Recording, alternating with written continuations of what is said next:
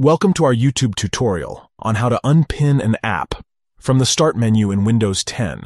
The Start menu provides quick access to your favorite apps, but sometimes you may want to remove certain pinned items. In this step-by-step guide, we'll show you how to unpin an app from the Start menu in Windows 10. Let's get started. Step 1. First, open the Start menu by clicking on the Start button located in the bottom left corner of your screen. This will display the Start menu, where you'll find a list of pinned apps on the right side. Step 2.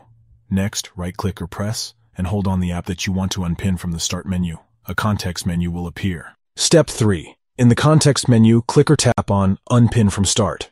This action will remove the selected app from the Start menu.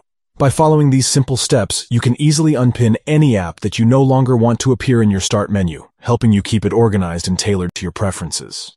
Step 4. Additionally, you can also unpin apps from the Start menu by right-clicking on the app's tile and selecting Unpin from Start from the Options menu. Step 5. If you want to remove multiple apps at once, you can enter the Pin to Start settings by right-clicking on the Start button, selecting Settings, and then choosing Personalization. From there, click on Start in the left menu, and you'll find a list of all the pinned apps. Simply click on the X icon next to each app to unpin it from the Start menu. With these additional options, you can efficiently manage your Start menu and keep it clutter-free. We hope you found this tutorial helpful.